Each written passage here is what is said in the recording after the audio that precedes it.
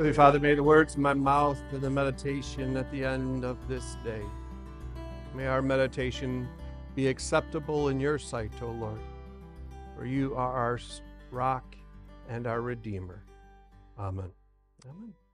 Ash Wednesday, and today is also Valentine's Day. Yep. Isn't this a crazy combination? You know, Valentine's Day, really kind of a lot about the flesh and also about the heart, because St. Valentine was a Christian. But Ash Wednesday, brokenness, sorrow. From dust we came, and to dust we shall return. What kind of a happy message is this? It's just a truthful message. We were created from dust, and because of our sin, one day we will return to dust, waiting for that resurrection of all flesh. In your bulletin is a sermon outline, so if you got one of the bulletins, you can grab that, because we're going to be looking at mercy. We're going to be looking at mercy today and in the Lenten season. And I don't know about you, there's sometimes we use words that we don't know the meaning of. You ever done that? I remember when I was in high school, I used a word I didn't know the meaning to. I'm not going to tell you. My mom said, hey, I don't know if you really want to use that word. It wasn't a bad word. It's just a kind of awkward word. And sometimes people use words, they talk to us, and we don't know the meaning of the words. And we just kind of go along with it. We never ask, what does that mean? We don't Google it. We just carry on because we kind of get a gist of what they're saying by the rest of the sentence. I think mercy is a word that oftentimes in the church we don't really fully grasp. And so I want us to, in our beginning part of this sermon, just to kind of focus on what is that word mercy? What is it all about? What does it mean? Mercy is the gift given to the guilty. Mercy only applies to those who are guilty. And so it's a very rich and it's a very deep word. It's a word that makes like help and aid and comfort incredibly shallow, because we can do that to someone who kind of deserves it. Mercy deals with the worst of the worst. Mercy deals with something that is given to those who are poor, miserable sinners. They're guilty. So mercy is the gift that is given to the guilty, and mercy is not found in a state of innocence, nor is it sought before the sentence is sure. No one in a court of law pleads for mercy until the verdict has been rendered. No one walks in on the first day of the trial and says, mercy, mercy, please show me mercy. No, they're trying to prove that they're not guilty. It's when it comes to the sentencing stage, when the verdict has been declared, and now the judge has to declare a sentence, a punishment for their sin, that they now, because they are guilty, everybody knows they're guilty, now they ask for mercy. And so mercy is not a state of innocence. It is for the guilty. Warren Wiersbe, a pastor, said, God's grace gives us what we do not deserve, while God's mercy does not give us what we do deserve. Now, that's kind of a riddle almost, isn't it? You got to think about it. You got to look at it. You got to read those words and let them sink in. Otherwise, you can get confused. I think grace and mercy are kind of the same thing. They're always kind of said together in the church, even though they are totally different. Growing up, my parents showed me mercy. I was guilty. I was wrong. At times, the need for mercy kind of shows who we are. In Ephesians chapter 2, it words it this way: as for you, you were dead in your transgressions and sins, gratifying the cravings of your flesh and following its desires and thoughts. Like the rest, we were by nature deserving of wrath. You might want to underline those words, deserving of wrath. We deserve God's wrath, for we have sinned and we are guilty. He is holy and we are not. But because of his great love for us, God, who is rich in mercy, made us alive with Christ even when we were dead in transgressions. On our own, we're dead. Paul says. We're caught, red-handed, deserving of God's wrath. But in the Lamb, in the precious blood of the Lamb, our sin is washed away. We are declared holy, even if we don't feel very holy. God's mercy is at work within us. Justice and mercy, could it be? I should have not probably used the words could be. I should have just said justice and mercy are opposites. They are opposites. Justice demands action take place. Justice demands that a right is punished, or a wrong is punished. Justice demands action. Mercy withholds the action that one deserves. There's a story that kind of reminds me of that how justice and mercy are total opposites. A politician one time wanted to get his picture taken by a famous photographer. So he called up the photographer, invited him over. The photographer came and had a sitting with the politician, took pictures from all different angles and all different lightings. He got him ready, and then the photographer chose the pictures that he felt were the best, and he took them to the politician and presented them before him.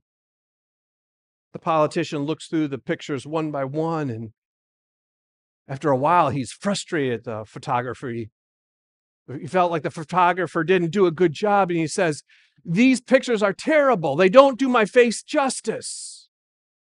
And the photographer, hurt that he was questioned for his artistic skill, looked at the politician and said, "With a face like that, you need mercy, not justice."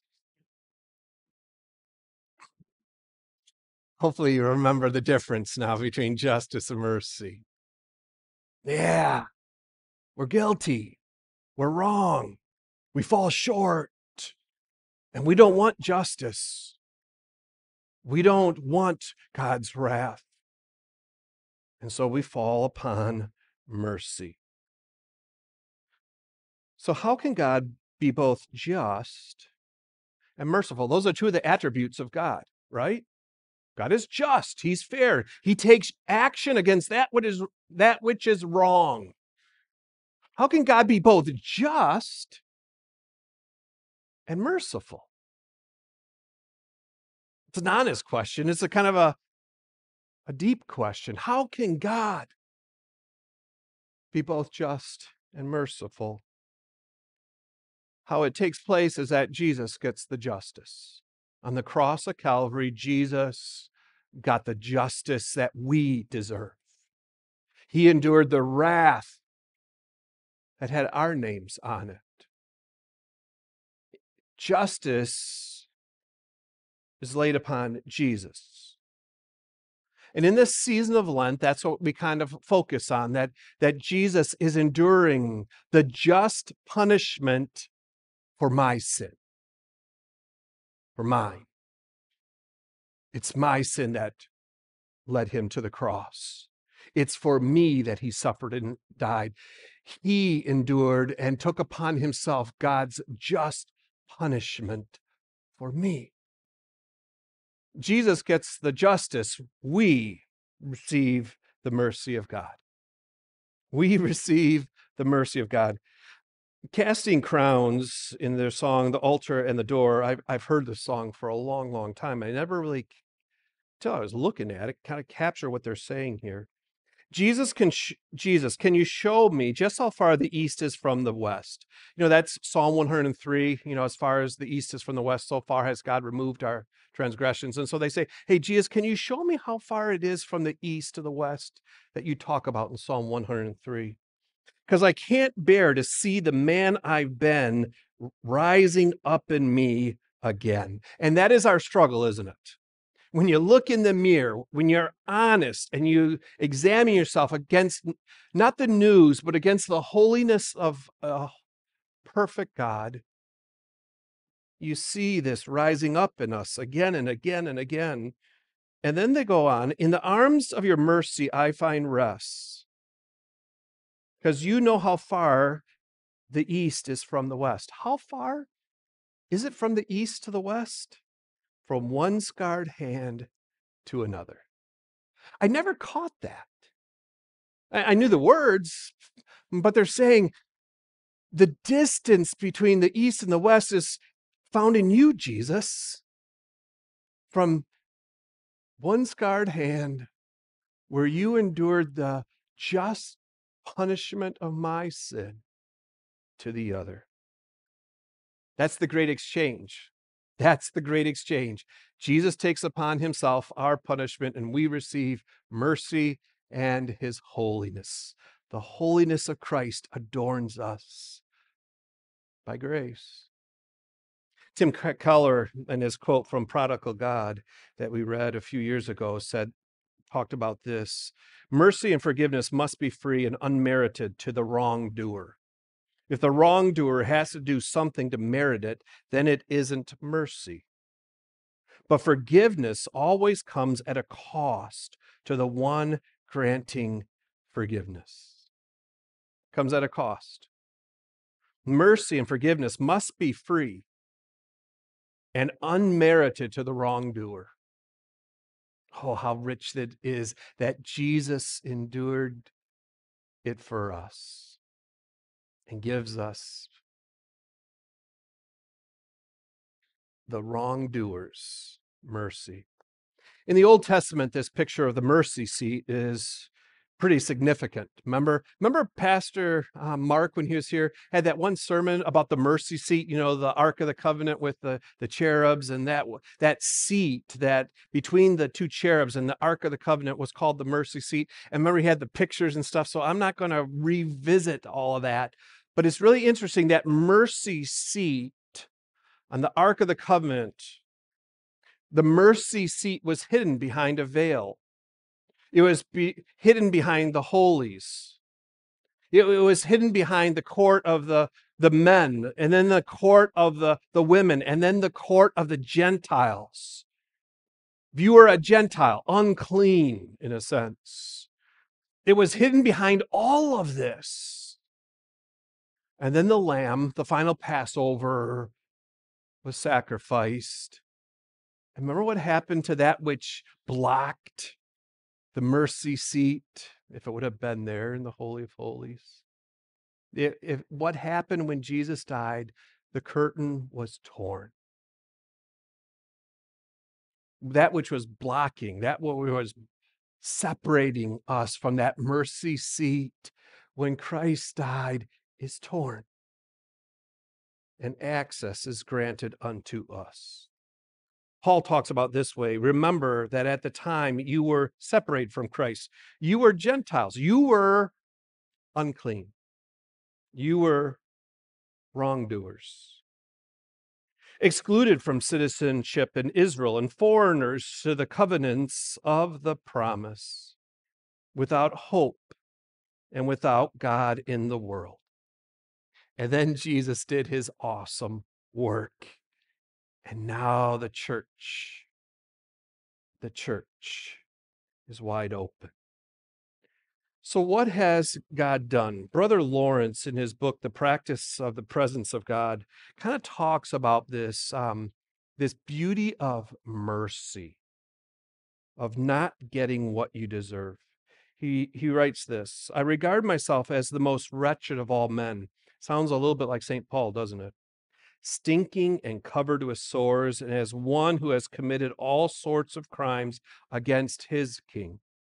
Overcome by remorse, I confess all my wickedness to him, ask his pardon, and abandon myself entirely to him to do with as he will. But this king, filled with goodness and mercy, far from chastising me, lovingly embraces me. He makes me eat at his table. He serves me with his own hand. He gives me the keys of his treasures and treats me as his favorite. He talks with me, and he is delighted with me. In 1,001 ways, he forgives me and relieves me from my principal bad habits without talking about them. I beg him to make me according to his heart. And always, the more weak and despicable I see myself, the more beloved I am. That is mercy. I'm guilty, but we don't get what we deserve. In Psalm 51, King David, after he was caught with his sin with Bathsheba, cries out, "Have mercy upon me, O God, according to your loving kindness." This is his confession. According to the multitude of your tender mercies, blot out my transgressions. This is David's plea. This was Brother Lawrence's plea. This was Paul's plea. And it's our plea. Lord, have mercy on me according to your loving kindness. David needed mercy, for he was guilty. Story is told by Ernest Hemingway when he was in Madrid, Spain one time, that he came across a story of a father whose son became rebellious, a father whose son treated the family horribly, the story of a son who ran away. But the father kept looking for the son. The father would go to the different places and he could never find his son. A very few people saw him weeks beforehand, but he could never find his son in Madrid. And so one day this father took out an ad in the newspaper, the Madrid newspaper, and it said, "Son, I love you. On Friday," and he gave the date, "will you meet me in front of the newspaper office's front door? Paco, I love you. I forgive you. Meet me at noon." And so the father at noon on Friday makes his way to the front door of the office of the Madrid newspaper, and he starts looking for his son. In the process of looking for his son, he met 80 Pacos who needed mercy from their father. And so we gather on this Ash Wednesday, covered in dust, because our heart cries out, "Oh God, according to your loving kindness, will you show me mercy? For I am guilty. I am guilty." This Lent, we want to look at mercy, God's mercy in our lives at different times of our lives.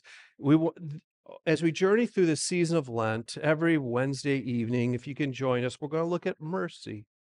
Mercy, mercy, mercy in the different times, in the times of life where there's temptation, in the time of life when there's suffering, in the times of life when there's betrayal, in the times of life where there's relationship struggles, in the times of life when we serve.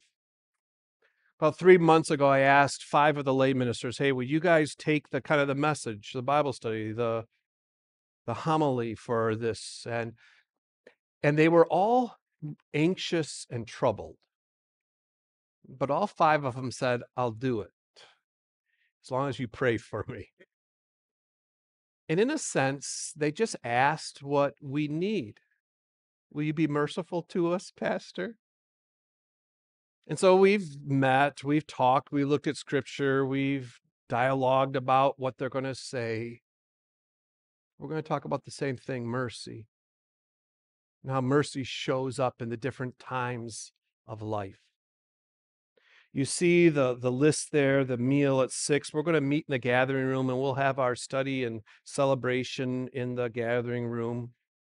And if we find out we can't hold everybody the second week, we'll figure something out. But I encourage you just to ponder this Lenten season, the beautiful gift that God is merciful. On the bottom, as we wrap up our reflections today, let us rest in and cherish God's mercy to us. Where has Jesus set you free? And maybe you don't want to write it down. I encourage you to think about it. Where has God shown mercy to you, a guilty wrongdoer who's trespassed against a holy God in thought, word, and deed? Is it your chasing after materialism? Is it your anger? Is it your lust? Is it your greed and selfishness? Where has God's mercy touched you the deepest? And he says, come home. And then the second question, let us be renewed to be merciful unto others. Who can you show mercy to this week? Remember, mercy is applied to someone who's guilty. So who really ticks you off? Who drives you nuts? Who frustrates and quit looking at your spouses. Who frustrates the bejabbers out of you? I saw some of you, and it's like, stop that. It's Valentine's Day. Do it tomorrow, okay? Not today. Who frustrates you? Who's in the wrong? But because they're in the wrong, now you get the beautiful opportunity to show them mercy. This one you might want to write a name down too. So you don't forget who is guilty. But boy, do they need mercy. And because God has been merciful to me, I will, in his power, show them mercy also. Heavenly Father, thank you that you are merciful, that you are just. And Jesus, you raised the hand and you said, I will endure the just punishment for each and every one of us. And not just for us, for the sins of the whole world, for every single person, Jesus, you endured the cross for. Oh, Jesus, thank you for your mercy. Spirit, let us rejoice in the weeks ahead where we see your mercy at work. For it's in the name of the Lamb we pray. Amen.